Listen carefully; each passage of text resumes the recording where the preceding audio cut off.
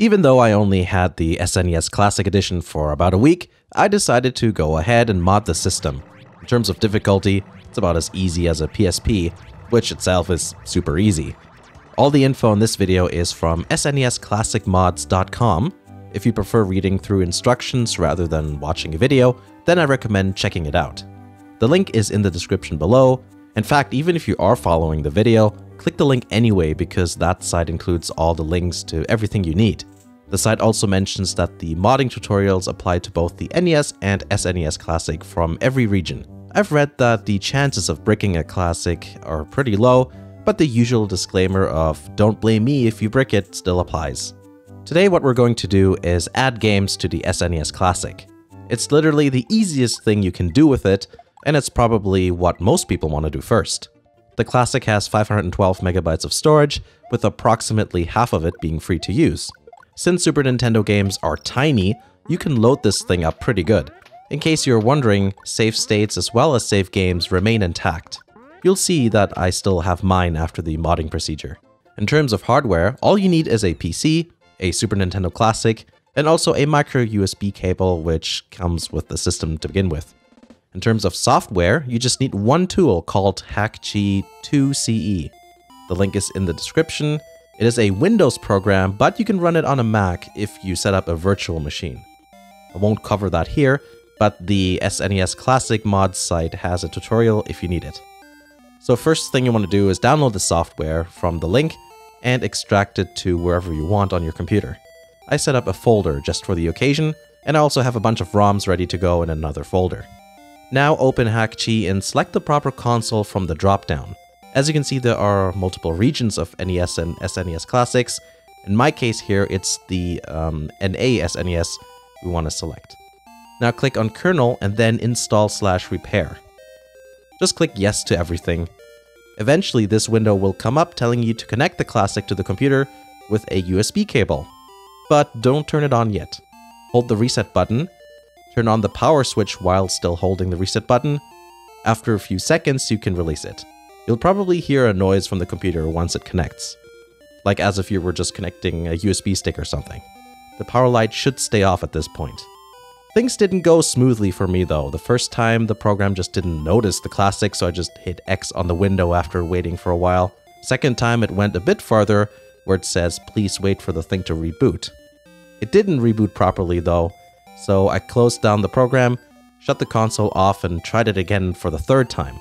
This time it worked no problem, and the software recognized the Classic. Thankfully, this process only needs to be done once. Afterwards, all you need to do is start HackG, connect the SNES Mini, and turn it on whenever you want to add games or do stuff with it. Now all you need to do is click the Add More Games button and select the ROMs you want to import. You can add box art by right-clicking and downloading the art. Once you're done, click Synchronize and the new games will be added to the SNES Classic. You'll notice that the new games will be in a separate folder. You can get rid of that by clicking Structure and then disabling Page/Folders.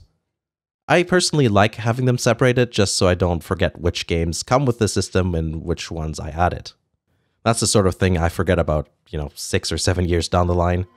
So yeah, that's not all that hard, but depending on which games you decide to add and play, chances are that not all games are going to work well. The emulator inside the SNES Classic is called Canoe and isn't compatible or has some issues with some games. As an example, I'm going to use F1 Race of Champions 2, which doesn't work normally with the Classic. The good thing is that we can install other emulators on the SNES Classic to get around these issues. So this is how you do it. With HackG open, the Classic connected to your PC, and turned on, just go to Modules on the top menu and go to the Mod Store. Under RetroArch, you just select the newest version, which in this case is 1.7.4a, and click Download and Install Module. After that's all done, go over to the RetroArch cores, find the SNES 9X core and also the 2010 core, and download and install those as well. I tried just using either one, but it didn't work when I tried it, but installing both did work for me. Now with all that done, we need to tell the thing which games should launch with RetroArch rather than the stock emulator. In order to do that, select one of the games you want and add this entry to the very end of the command line bit. It has to be this exactly, space -- RetroArch. You need this space in there or it won't work. Do that with all the games you want, hit the sync button, and you're good. If you want, you can even launch the games that come with the console with RetroArch by doing the same thing and adding the space -- RetroArch at the end there. As you can see, the game works great now. You can access the RetroArch menu by pressing both start and select at the same time. You might have also spotted these strange Zelda games here. Some of you might recognize that these are the Satellaview games. That was just a bit of an experiment because those games, you know, those aren't actually like real ROMs, right? They're just assembled from whatever data was dumped from those memory cartridge thingies. If you're wondering, ancient stone tablets worked with the Canoe emulator, while the other BS Zelda didn't. I'm not sure why. I have two different ROMs, and I don't even know what the differences are anymore, but one of them works after retroarching, if that's a term, and the other just doesn't. Watch the Zelda spin-offs video if you want to see more of those games. Another thing you might have spotted is the fact that you can download other cores in order to play games made for other systems. All I want for a Super Nintendo Classic is to play Super Nintendo games, so I won't install those cores, but if you want to, you can. Just follow the website because there are some extra steps for certain systems, but if you can install the SNES RetroArch core, then you can do the other stuff as well. It's not really all that difficult to do.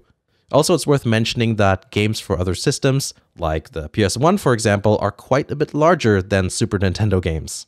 There is a way to add more storage, and again, I'm going to recommend looking at the SNESClassicMods.com website. I might cover some other SNES Classic mods in the future, but for today, I think I'll leave it at that. I hope that was helpful.